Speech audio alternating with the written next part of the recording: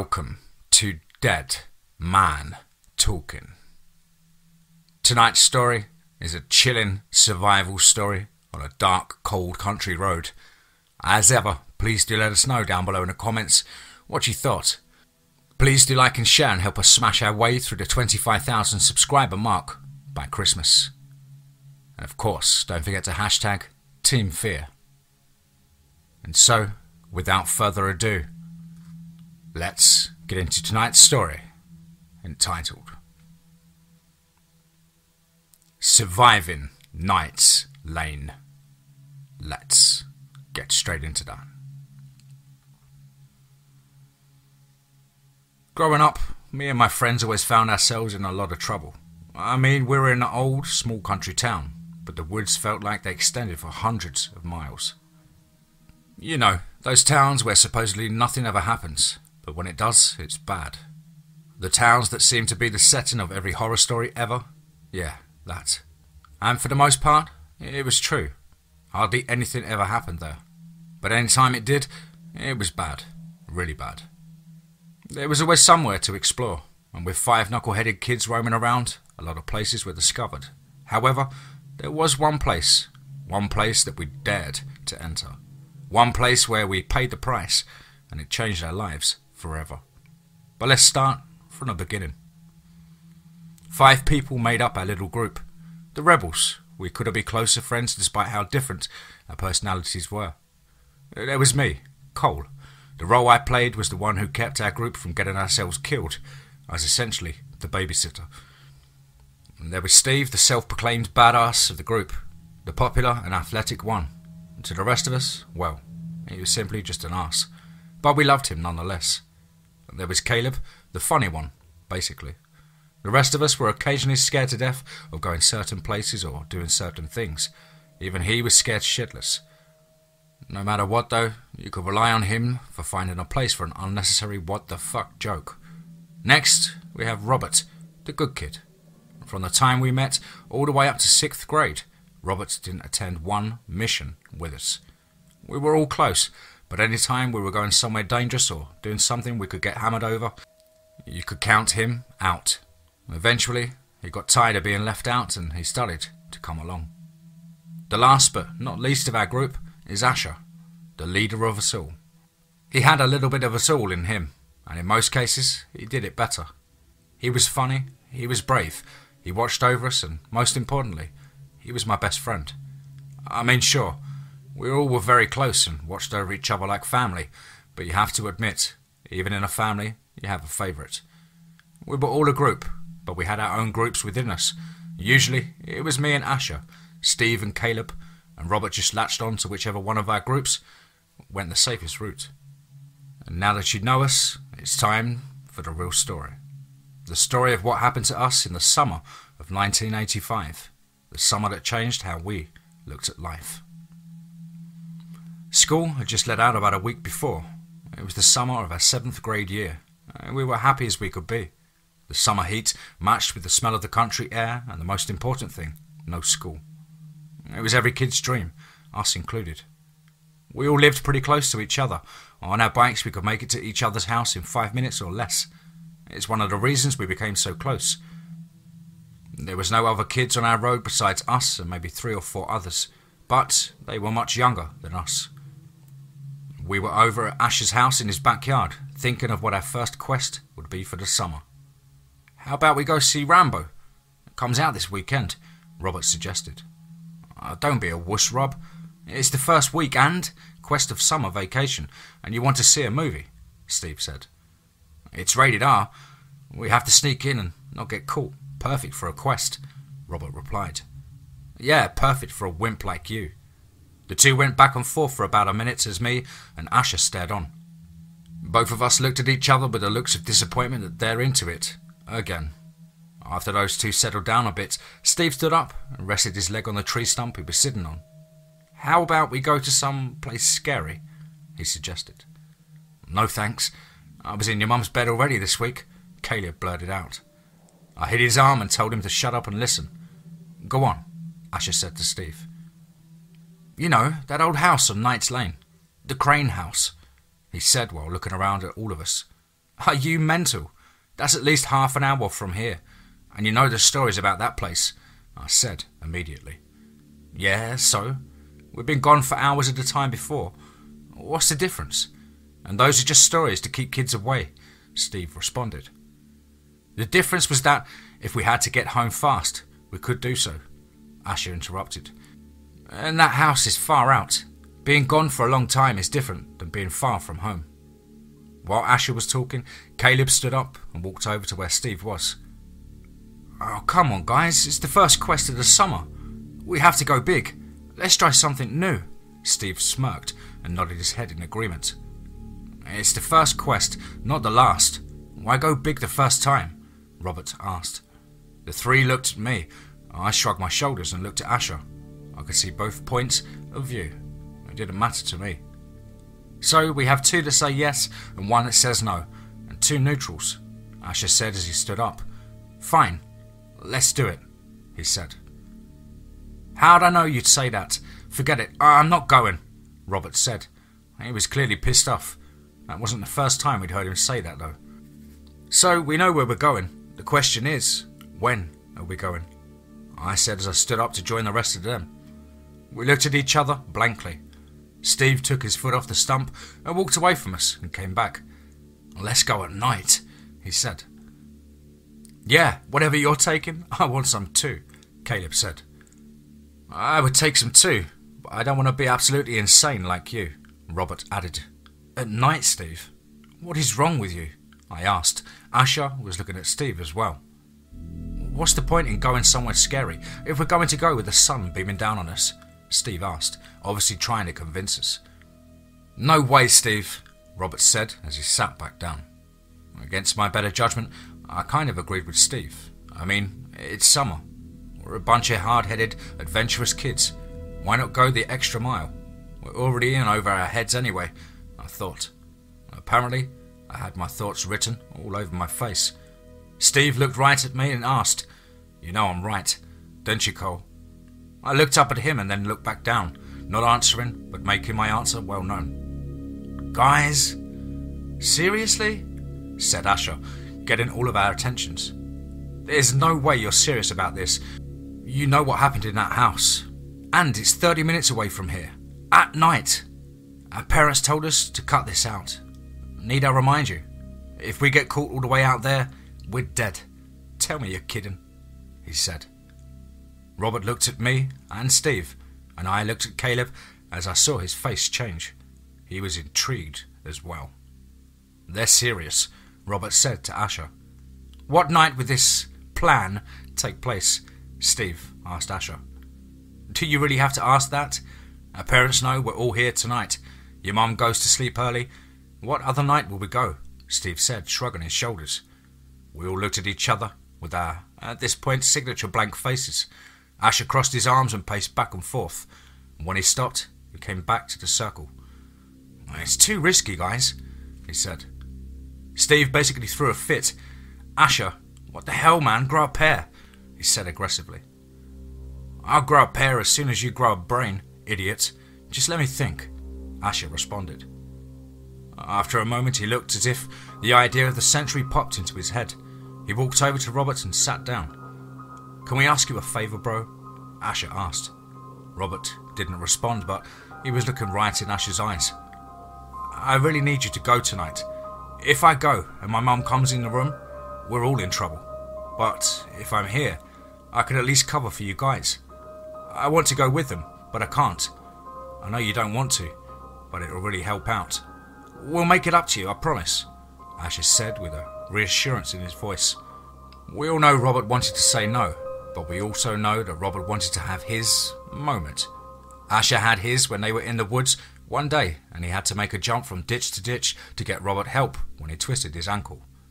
The ditches were very far in between, and I don't think he even knew if he could make it or not, but he did. Steve had his moment when one day a kid was getting bullied at school. He took matters into his own hands. We weren't around, and yet Steve still stuck up for the kid who was getting tormented by 3 older guys. He lost the fight, of course, but it showed that beyond his ego, he really had a heart. Caleb had his moments when he did a skit with a kid for the school talent show. The kid's partner bowed on him, and Caleb improvised a whole skit with him. The whole school laughed and talked about it for weeks after. I had my moments when I single-handedly took the blame for breaking our neighbour's window with a baseball. We were already walking on thin ice. I took the blame regardless. But Robert hasn't had his moment yet. He knew it was his turn to take one for the team, especially to repay Asher for helping get the help he needed. His ankle was still messed up ever since the incident, but if he tried to walk on it more, or jump a ditch, it would have been way worse. "Yeah, fine, I'll go," he said regrettably. We all got up and patted him on the back. "It's going to be fun, I promise," Steve said. After this, we gathered our wits and headed into Asher's house. We usually worked over our plans in the basement, and we for sure needed a plan this time. This was absurd, but if only we knew then how absurd it would be. "Alright, so we leave at 9ish and we'll be back about 11, I asked the group. They all nodded their heads in agreement. "If you guys aren't back by then, I'm going after you. There's no telling what's there and it's trespassing," Asher said. We were about to leave, and so we checked over our supplies. We had a watch, some water bottles and a flashlight. I felt a tingling in my stomach. I was starting to feel a little bit off about this whole situation. I knew that maybe this wasn't such a good idea, but I didn't want to say anything. I'm sure we all felt like this. Even Steve wasn't looking super enthusiastic about it anymore. We all left out of the basement and crept through the house to get to the front door. We opened it as quietly as possible and went to the front lawn. "If my mum finds out, I'll try to cover for you guys. I'll tell her you all went home because I was starting to feel sick. She shouldn't call your parents, but if she does, I try to stall her for as long as possible," Asher said to us after we were grabbing our bikes. "She shouldn't suspect anything. She knows we all go as a group. With you staying behind, I'm sure it'll go smoothly," Steve said. We all headed out and set off in our destination. The ride there was quiet. We mostly were listening for wild dogs or something in the woods. We also had to make sure that if we saw car lights we could duck off out the way of them. We were focused, like explorers setting out to new lands. After about 20 minutes we came across Knight's Lane street sign. "I always knew you were bonkers, Steve, but you proved it tonight," Caleb said. "Shut up, Caleb," I said while looking at our surroundings. "I'm just saying." Robert, who didn't say a word for the whole way, even let out a chuckle. We rode about 5 or 6 minutes past the sign when Steve told us to stop. We weren't at the house yet though, so we wondered why. "You guys hear that?" he asked while looking around. We all got quiet and listened closely, but I didn't hear anything. "I don't hear anything. I think that's the sound of the emptiness in your head," Caleb said. "I'm serious, guys. Listen," Steve demanded.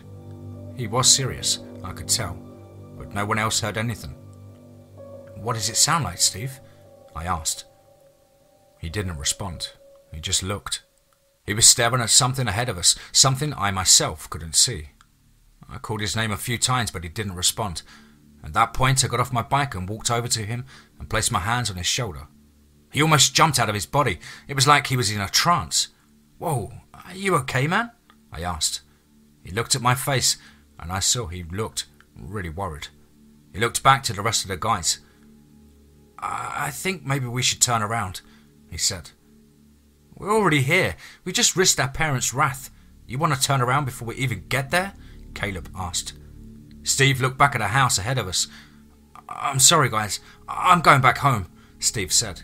Me and Robert were already turning our bikes around too. We were perfectly fine with going back. I had a weird feeling about this. We turned our bikes and Steve followed, but as we were about to leave, Caleb darted in the direction of the house. "Caleb, what the hell?" I shouted.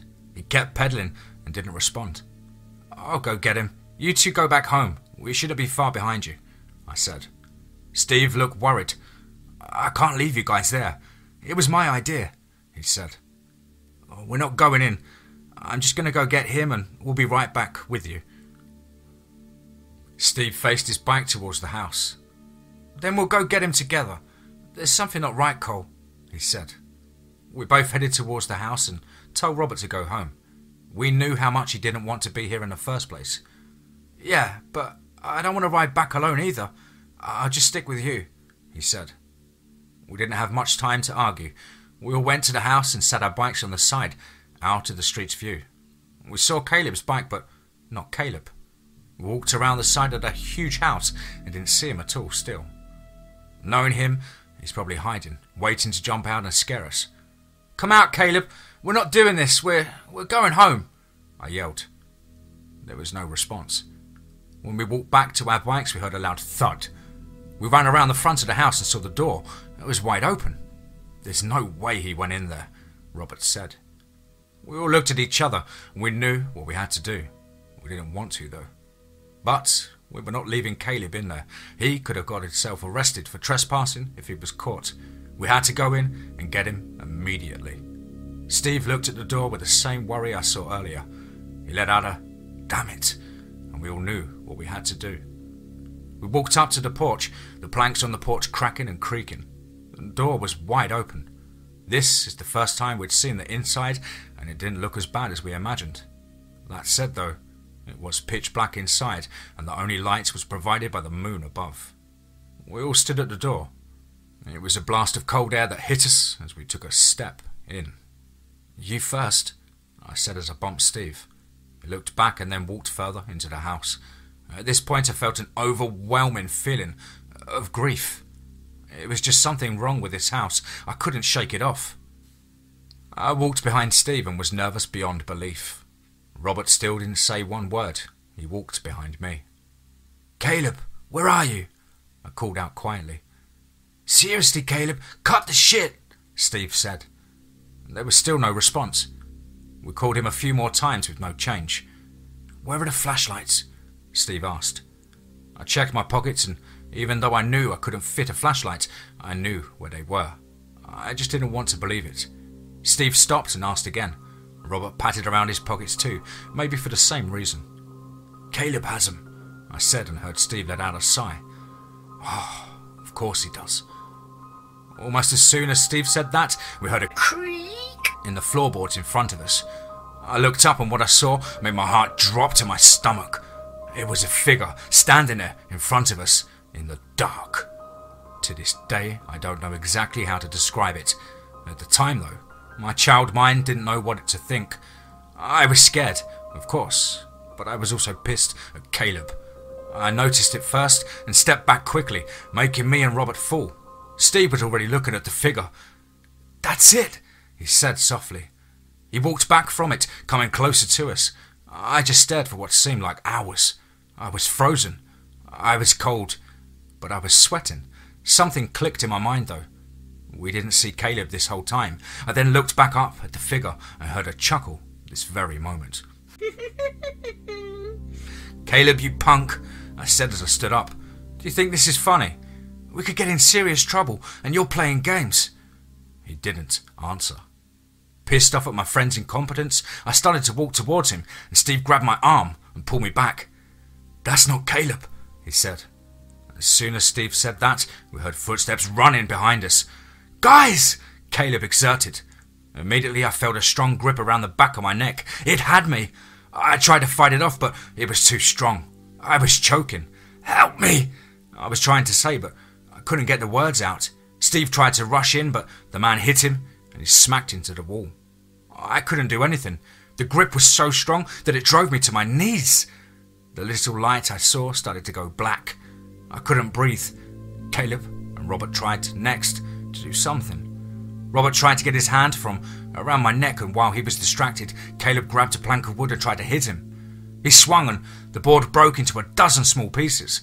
I felt them shower over my head. The grip let go, but I couldn't move.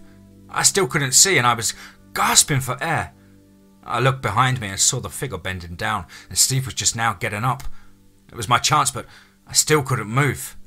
I told him I was coming and to get out. Caleb made it out the door.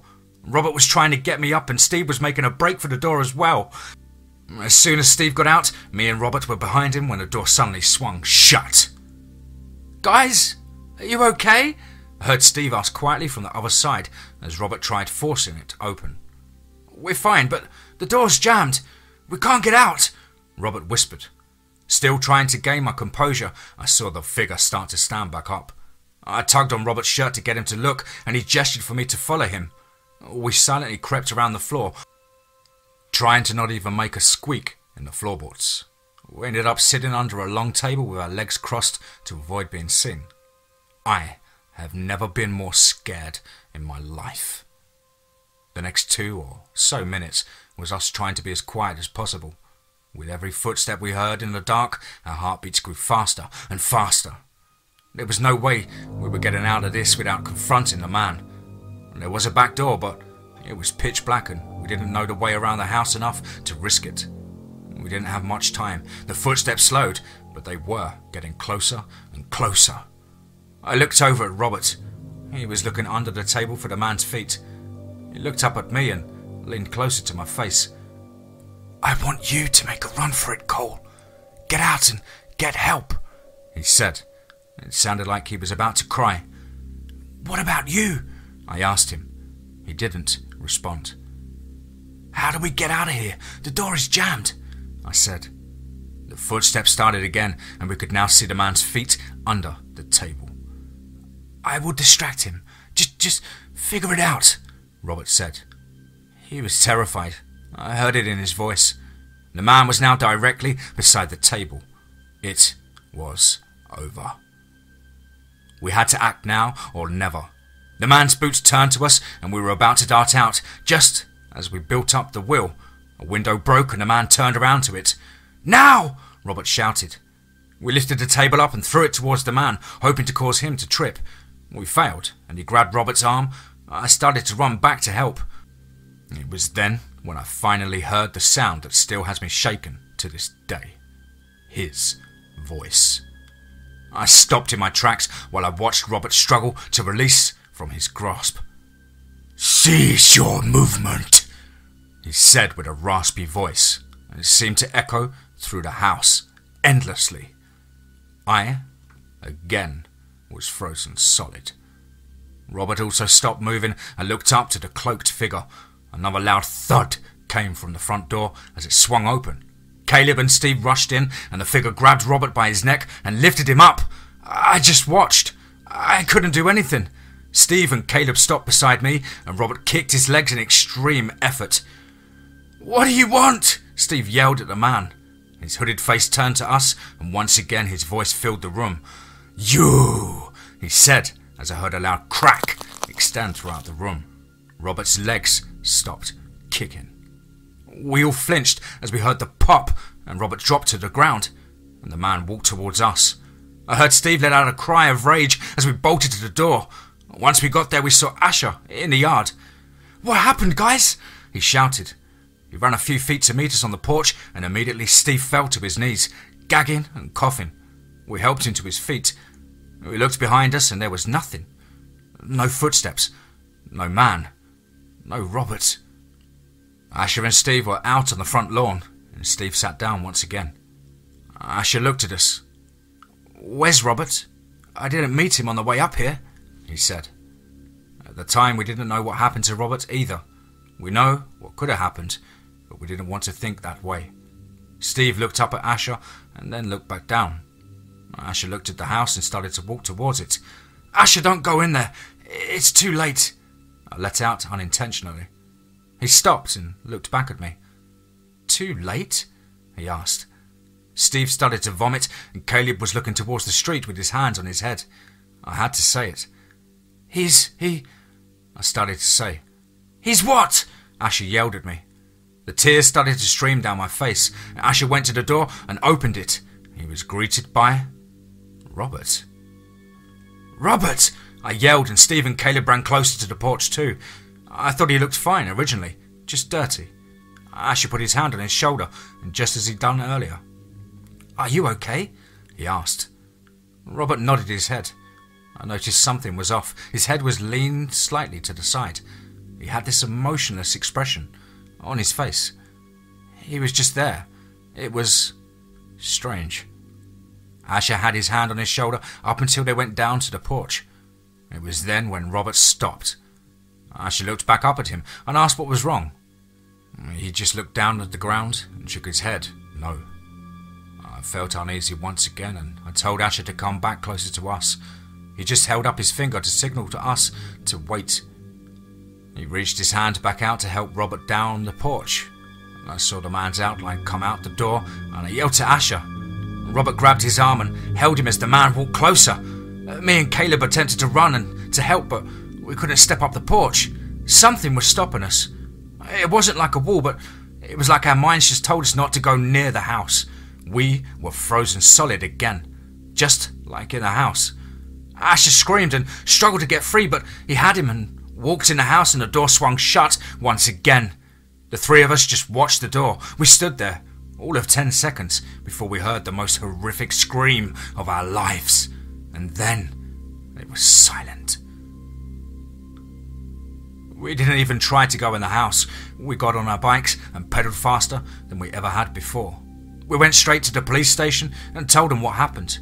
The sheriff told us to wait at his desk while he consulted with the others behind the door. We all just looked at each other, sick to our stomachs, worried, scared. I figured we wouldn't have too much time to talk after this, so I asked Caleb where he was. He told me that once he entered the house, he saw nothing. It was too dark, but he heard footsteps on the other end of the house. He heard our voices outside and heard the footsteps come closer to him. So he hid, just like me and Robert did. But once he heard us in the house, he joined up with us. And Steve didn't say one word, though, through Caleb's story. The sheriff told us that our parents were on their way to come and get us. They were sending a team to check out the house for our friends. Well, fast forward to now, and I can tell you, they didn't find anything. There was no trace of Asher nor Robert. In fact, the only thing they found was our backpack full of supplies. But Robert got what he wanted. His moment. He had the biggest one of us all. He saved our lives.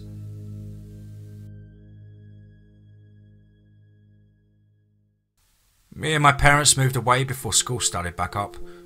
And up until the move, I was grounded the whole summer. I hadn't heard from Caleb since that night at the station, but I heard he died in a car crash sometime during high school. Even though I wasn't there anymore, I know that later that year, Steve committed suicide. I can only assume it was from guilt. And to this day, I still don't know what happened to my friends. The cops didn't find anything, but I know they're still in that house though. I'm going home for the first time in 30 years. Hopefully, I'll find some answers. What I do know is that I never had friends again like I had when I was 13. 5 of us went into that house, 3 of us came out, and 1 of us survived. And that one was me.